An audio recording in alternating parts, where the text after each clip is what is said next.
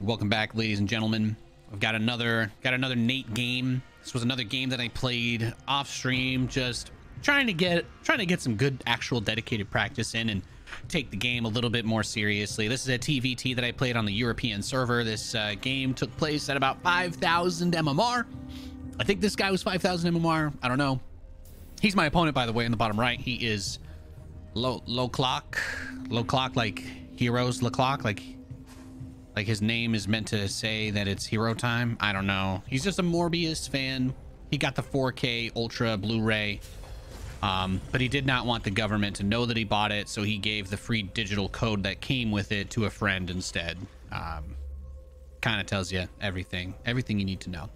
And his opponent in the top left, we have the Prophet of the Void himself, Malzahar, who will be opting for the standard TvT opening. Gas first, barracks second, gas. Pretty much everybody does this. This is like the I don't want to die to Reaper build. But on this map, you can actually block the only Reaper. This is the only place Reapers can go in or out. You can block this with a single engineering bay. You can block it with your barracks. You could build your opening barracks there if you just hate Reapers and you're willing to make that awkward shuffle when you have to eventually relocate it. But it's a TvT. It's a TvT on Neo Humanity.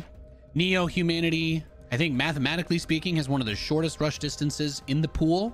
Yet, since it has some of the more condensed bases and some of the more easy to secure expansions, it kind of finds itself being this map that has a lot of crazy long games. You end up being able to split it due to the access of resources. You know, if you don't mind these gold patches, you have like a triangle of power here to protect your third and your natural. Makes it a little bit easier to get into those like just slugfest matchups. I don't know. I actually really like Neo Humanity. I saw that the person who made this map was posting on SC Reddit. Somebody was asking about map vetoes, and he's like, well, this map's terrible for Terran. The win rate on it is horrible.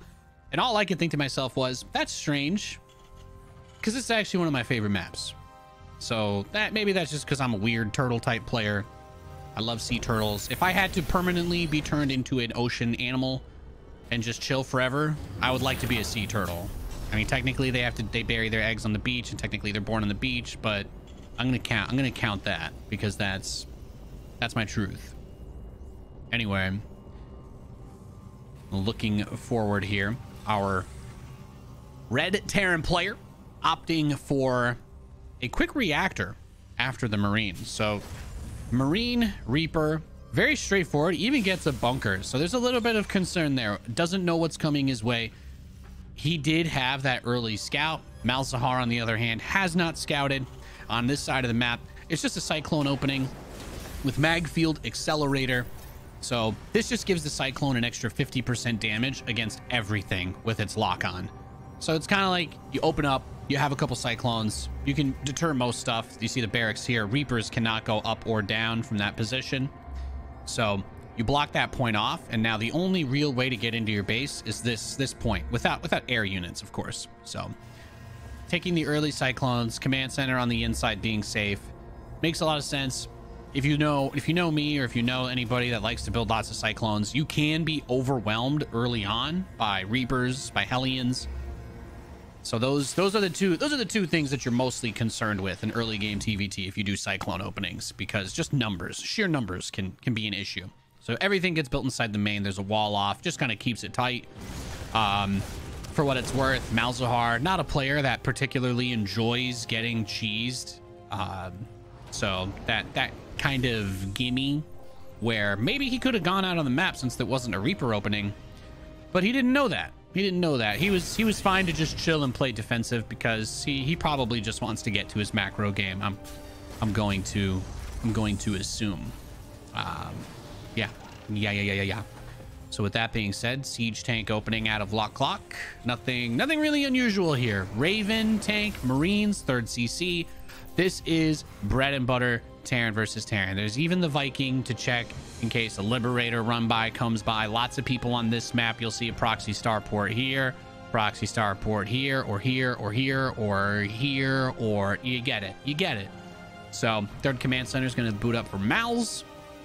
And it's 4 Cyclones with a Raven on the way, and then tanks to follow that up. So it's 4 Cyclone opener into siege tanks. If you're wondering the origin of this opening, this build, maybe with few less turrets, actually got this one from Hero Marine's Twitch stream. Really liked this opening the first time that they brought Cyclones back into being a high damage unit. For a while, Cyclones kind of existed in a different curse form, but we won't talk about that because that was one of the most sad times of my life. So the Cyclones are going to move out with the Raven. There is a scan. Clock has seen, okay, sees the factories, sees the natural, sees the gas, sees the third base. Does not see too much though.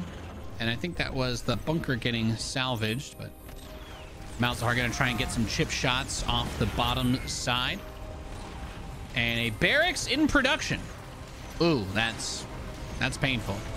This little poke ends up being extremely annoying. Even the siege tank gets popped from below. So you've got 2 Ravens, 1 dead siege tank, and 2 in the natural. But what's this? Oh, I mean, did you really need me to tell you this was happening? There's a fusion core coming in, 2 extra star ports, and it looks like off the back of this damage, I mean, the blue Terran, he knows. Like, Lock is kind of stuck. He's not going to be able to get out of his base very easily. This is kind of a hard spot to be in, because a lot of Terrans will go for this Raven Viking tank move out, but when you lose a couple of units early, it gets a whole lot harder to get out on the field. So maybe there's a choice as to when that third base comes in. I don't know. Battle cruisers are on the way. Yeah, I don't know. Nope, nobody makes this unit. I've never heard of it before. I don't know what it does, so we're just gonna find out in this game. And so will Lock as he scans. So he sees everything. He knows, I know, you know, we know, he, she, they know. And he wants to get out on the map. He wants to try and bring some pressure. No, he doesn't. He's going to turn around. He wants to take his third base. The Cyclones are still here, though. They're going to lock on to the command center.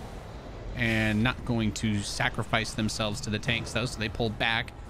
Now, Malzahar having the option to try and pick some units off in the middle of the field here as he sees this attack coming in. We do have a Raven dropping some auto turrets for harass at the same time, so things getting a little bit dicey. Cyclones will get picked off at the tower alongside the Raven as these SCVs, I mean, I don't know. He didn't look back to click them away because they just stood there and died, but sometimes that happens. There is 1 tank watching the front as, yeah, we've got a planetary third. Don't ask about that. When you're building battle cruisers, you got to make do.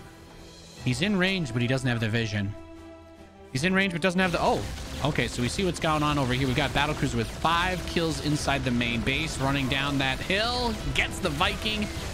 Now, Marines without upgrades, they only do 3 damage per hit to a BC, so, and they don't have as much range, so it gets awkward fast. The first tank does get picked off. Another one in the back with some SCVs was ready to hold the door. Battlecruiser going to make its way back inside of the main base, has 76 health with 10 kills.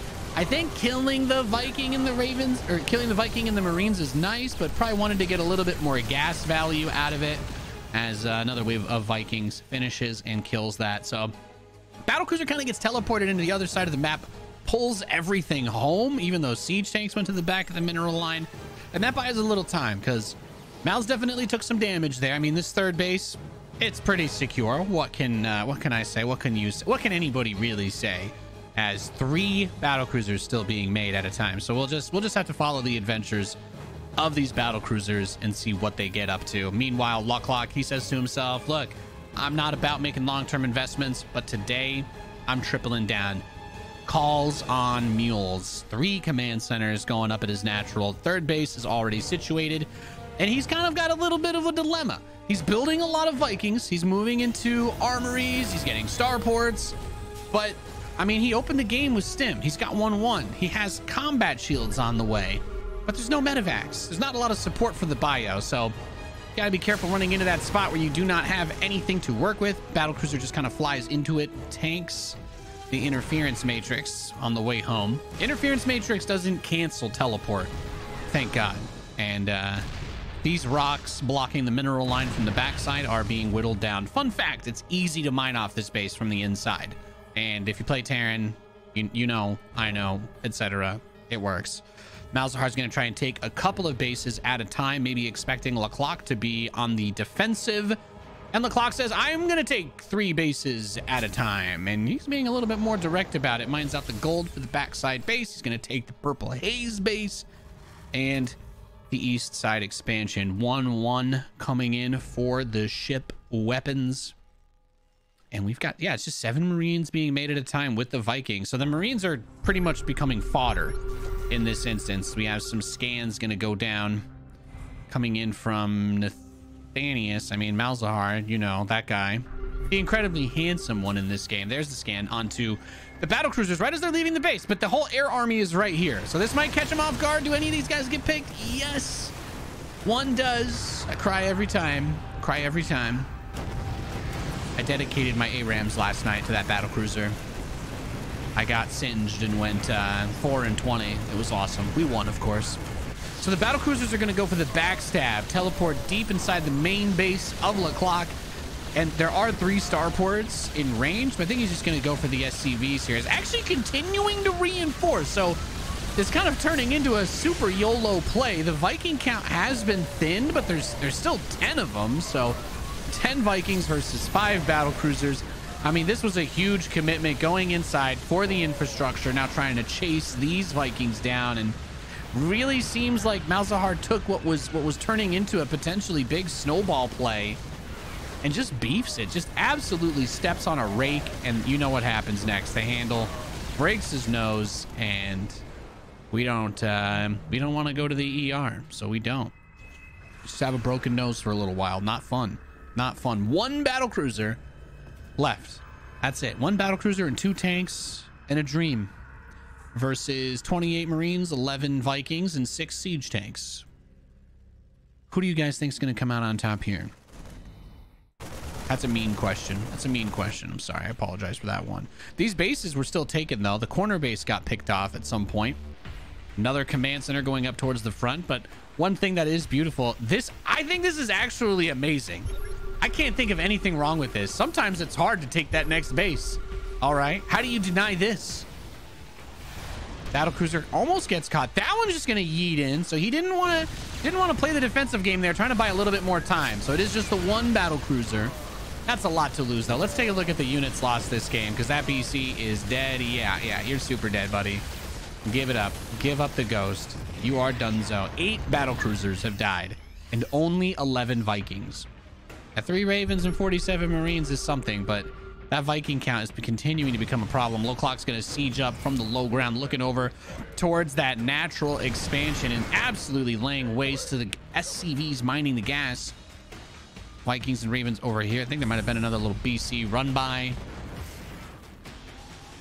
as we look to see what is going on here. Battlecruisers raining justice down from above onto the tanks, taking a little while to chew through as a Viking does come over here. And Malzahar sitting with no upgrades, just has Yamato. So these Marines with that 1-1, it does extra damage, but just imagine if he had gotten 2-2. If he could have 3-3 Marines by this point in the game, and then I think the battlecruisers melt. Now, that said, the Vikings are getting +2. So these Vikings are really strong. These Vikings are really strong. This is a really difficult situation to be in.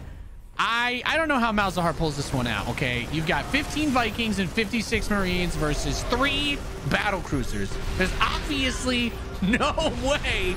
There's obviously no way Nathanias could possibly win this game. So the tanks are outside of his base. There's a huge line of Marines. He sieged up the inside of the purple haze base. Now there's a Yamato onto that specific siege tank. So okay, so take out the tanks, deny the siege potential, and the Vikings, they can't really fly into the turrets while the BCs are there. So I get it. I can see this flowing together. This base on the west side just goes completely uncontested. I think if the bio moves to this base and he shuts this down, maybe that's where it starts to turn. But that's a building armor planetary, which is, you know, if we're going to talk about upgrades, I'm just going to say it again. The Marines only have 1-1, which means that the building armor planetary is dummy thick against them.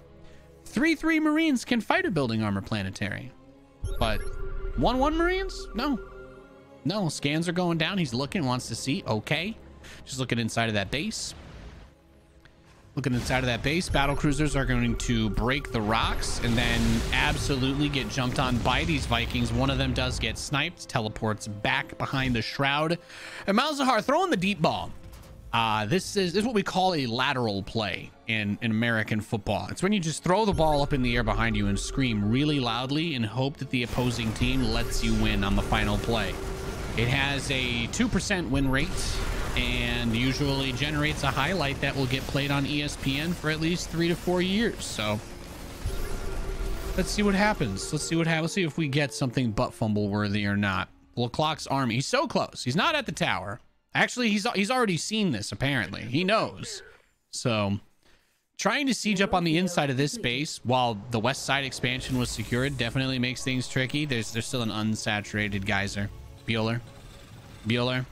So he finds this base. When we talked about it, I mean, he already had vision, apparently. You can see those Marines don't really do damage that quickly. And that's just a regular command center. It's not even a planetary. Planetaries have 5 armor when you get that upgrade. Regular command centers only have 3. So some missile turrets are going up in the middle of the map. Leclerc is starting to realize that his unupgraded bio is actually not strong enough to punch through the heavily fortified defenses of his foe. He does have a huge upgrade lead. Malzahar finally gets 1-1 at the 16-minute mark on the dot. But that's not really enough. That's not really enough. These Vikings are currently 2-2. They're very powerful. There's a Dorito cannon, so he comes in, Yamato's the command center, and then just teleports back. Yamato's the command center. He teleports back behind the Great Wall of Scranton, Pennsylvania. Does he know about this base in the bottom left? Yeah, so he sees this from the watchtower finally. But look, the Marines are only 1-1. Guys, they're only the planetary fortress is like, dude, come at me, bro. I got you. I'm about to melt this whole army. It's about to be like a hot pocket that you accidentally microwave for 7 minutes. So now the Vikings are going to land. Should be able to smite this base. Vikings do a lot of damage against mechanical. Planetary looks like it was target fired onto the Marines there. Popped about half of them. Not too shabby. So Leclerc has done what he's needed to. Look at the bank this dude has. He's got 4,000 minerals and 4,000 gas. I'm just saying, he's got so much money, he should just start loaning them out to people in other ranked games of StarCraft and making more off the interest, because he certainly doesn't need all of it for this game. Meanwhile, Malzahar has accrued a non-zero number of battle cruisers. 15 BCs on the map. Not too shabby. And his 2-2 is finally coming in. So it looks like SCVs are going to get thrown away here. A lot of scans getting dropped. What's going on? What are you up to? Hey there, hi there, ho there, hello there, etc. So 2-2 on the bio. It begins at 17.5 minutes. At 17.5 minutes, +2 attack for the Marines finally starts. I think there are a couple of fights that could have turned quite a bit if the upgrades continued throughout the entire game.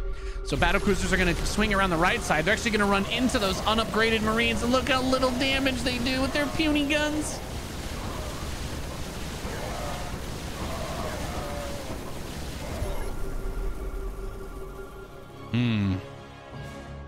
Sorry, what? Yeah, in the bottom left. Oh, there's more. There's more battle cruisers headed towards this planetary fortress. So he's got a bunch of Marines to try and defend it, but this is about 8 battle cruisers, which should one-shot, and yep, there you go. All the planetary's gone. BCs teleport back on the right side. These guys are actually still alive, by the way. These did not get killed.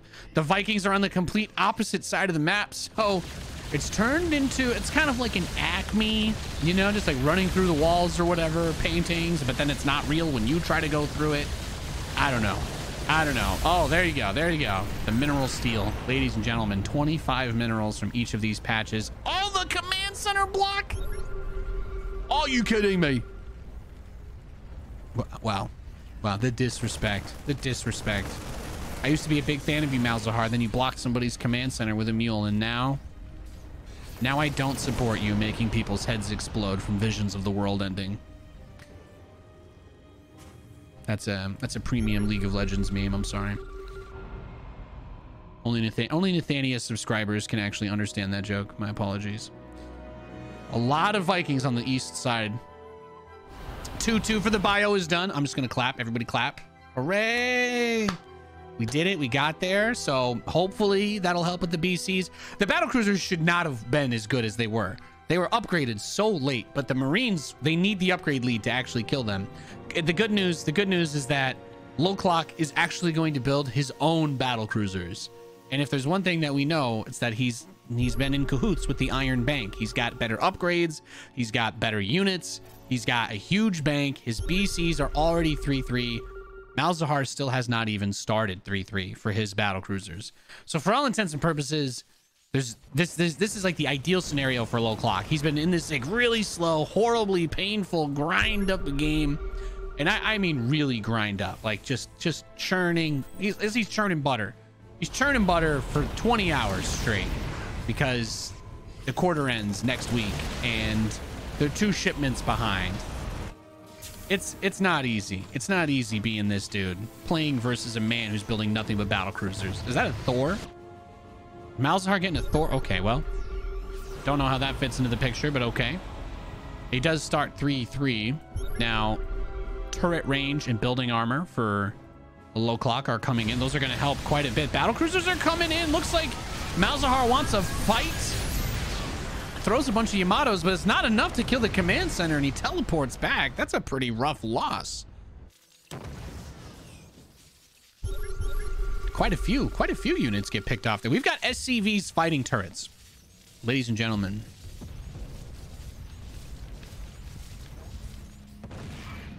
The man in the turret. The man in the turret's got bottles of Ciroc thrown in his windows. Oh, this one gets to live. He's cool. He's on the list. He's on the list. Okay. Whew. Repositioning now to the southwest. 3-3 on the way. This is one of those games you just want to skip to the end. Yeah, no, this one was pretty brutal. This was pretty bad. I'm not gonna lie. It was a little bit painful, but it is one of 2 games I played off stream, so I just figured somebody out there in this dark, twisted world might find this humorous or interesting in some way.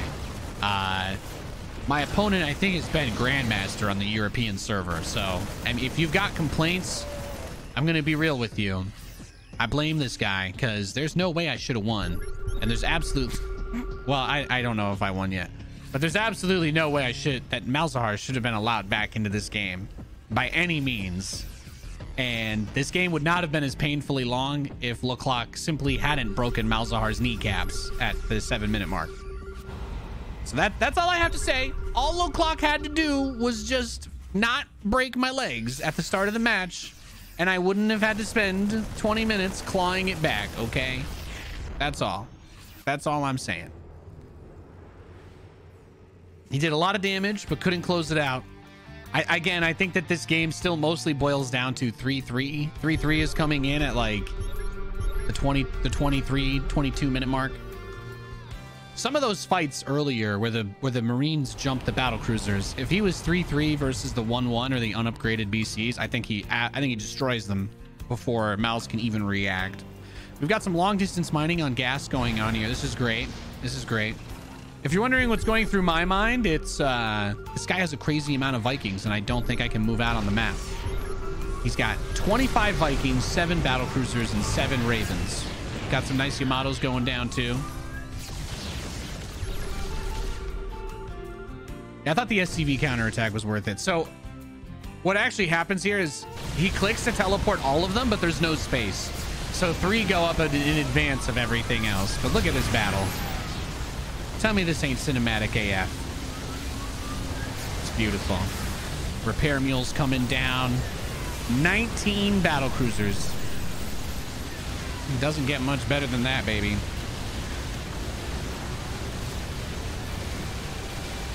Now the battle cruisers, I think, still don't have 3-3.